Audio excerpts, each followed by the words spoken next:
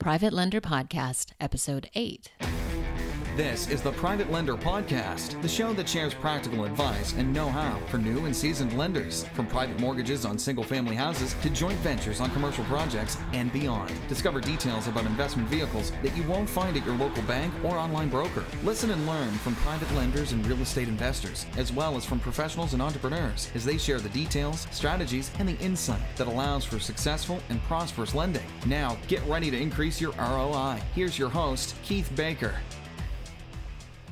Welcome, Lender Nation, to Episode 8 of the Private Lender Podcast. I'm your host, Keith Baker, and thank you for joining me today. Before we get into today's topic of liens, I just want to take a moment and I want to say thank you to everyone who has reached out to me via the website, privatelenderpodcast.com, or Facebook and Facebook Messenger with your words of encouragement and gratitude. Receiving emails and messenger posts really make my day, and I'm grateful that some of you have taken the time out of your life to contact me and provide your feedback. It really does mean the world to me, so thank you. And please keep those emails and messenger posts coming. And if you've listened to a few episodes or more than a few episodes of the Private Lender Podcast, please go to iTunes, Stitcher, Google Play, SoundCloud, or whatever podcast platform you use to listen to the Private Lender Podcast and leave me a rating and review. I don't do this out of ego. I just do it because I have to compete with the likes of Tim Ferriss, Grant Cardone, Gary Vaynerchuk, and some big heavyweights out there. And the more ratings and reviews that I get, the higher up the podcast will go into iTunes and Stitcher and SoundCloud, Google Play, and it'll be put in front of more people's eyes and hopefully increase the audience. So if you can, please take a moment and leave a rating and review. Now, today is an intro style or intro episode. There will be no interview. However, I'm going to take it to the topic of liens and take about a 15,000 or 20,000 foot view of a lien and tell you why it's so important when you have a private mortgage to get scratch that. Why it's so important when you have a private mortgage to get a first position lien. To do this, I'm going to illustrate with your personal residence, for example. I assume most of you listening have purchased at least one house for yourself. And to do so, you either went to a bank or a mortgage broker to get your mortgage. And at closing, you sign a promissory note that says, I'm borrowing X amount of money at X interest rate for so many years. I'll pay the monthly, and after 15 or 30 years, the house will be mine. Along with that promissory note is a deed of trust. Now, this is where this gets very state-specific. Texas is a deed of trust state. Other states are not. So if you're listening to this podcast outside of Texas, please consult an attorney, a realtor, a real estate professional in whatever state you're in. But that deed of trust is then taken down to the county courthouse, and it's recorded at the county clerk's office. And what happens is that mortgage or that lender who loans you the money to buy your house now has a lien against your house. So if you don't pay the mortgage, they can come back and foreclose and take the property back. And the importance of a first position lien is when someone looks at the chain of title to a property, oftentimes they'll go back to sovereignty or whenever the state was created or the territory was incorporated. And it's chronological.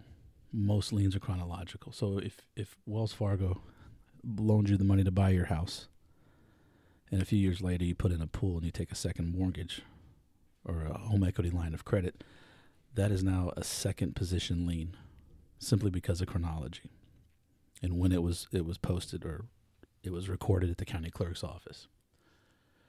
And let's say you have a disagreement with a contractor who's painting your house and you don't pay him, so then he goes and files a mechanic's lien. That would be in the third position. So in this case, Wells Fargo is your first position lien. The home equity line of credit would be the second position, and the mechanic's lien for the painter that you didn't pay would be the third position.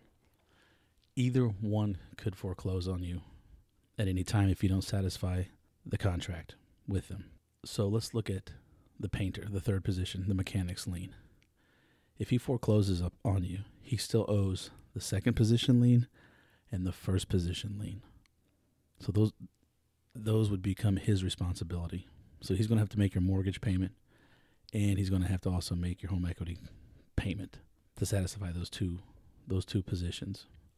Same thing with the home equity line of credit. If you don't pay them and they choose to foreclose, they don't have to worry about any lien that's subordinate to them or that came after them. So the mechanics lien is not their concern. They don't care if that painter gets paid or not. But that home equity line will still have the responsibility or the obligation to make the payments for the first position lien. So when you make a loan, a private mortgage to a real estate investor, if you have that first position lien, then it doesn't matter what comes behind you in order of recording. You can foreclose and you don't owe any other junior lien any money. This is my understanding. Check with your attorney, check with real estate professionals in your state, but at least in Texas, this is my understanding. Now, where things get tricky is with county taxes, or let's say IRS debt or federal government debt, because those liens become superior to any other lien. So and that's why a lot of banks or mortgage companies want you to escrow your taxes and insurance and make that part of your monthly payment. They save it up at the end of the year. Come January, they pay your taxes, they pay your insurance premium, because they want to protect their property and their interest in that property. However, if you don't pay your property taxes, the county or whatever municipality that levies those taxes can come back and foreclose. And at that point, it doesn't matter that Wells Fargo has the first position lien. The tax lien is superior and more important, and it will be satisfied, and the county will get their money. If there's anything left over, subordinate liens may or may not receive some money or payments. So this is why first position liens are stressed in private mortgages and private lending. Even though you do have a private mortgage to a real estate investor, you do want to make sure they're paying their county taxes. You also want to make sure they don't have any bankruptcies, because the IRS and the federal government can levy a lien against any property if that real estate investor is in hock, so to speak.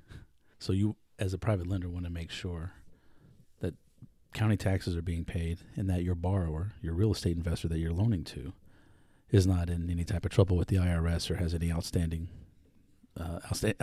liens.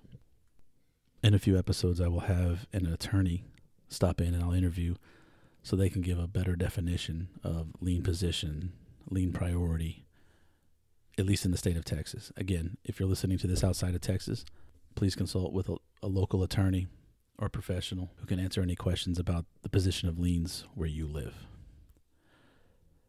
Well, that's going to do it for this episode of the Private Lender Podcast. I want to thank you for spending your time with me today. And remember that you can loan a lot more than money in this world. So lend your time, lend your patience, lend a hand. Help somebody in need. Let's all do a little something to try to make the world a better place to live. Thanks, and I'll see you next week on the next episode of the Private Lender Podcast. Take care. Thanks so much for listening to this episode of Private Lender Podcast with your host, Keith Baker. For more great content and to stay up to date, visit privatelenderpodcast.com. If you enjoyed today's episode, please rate and review, and we'll catch you next time.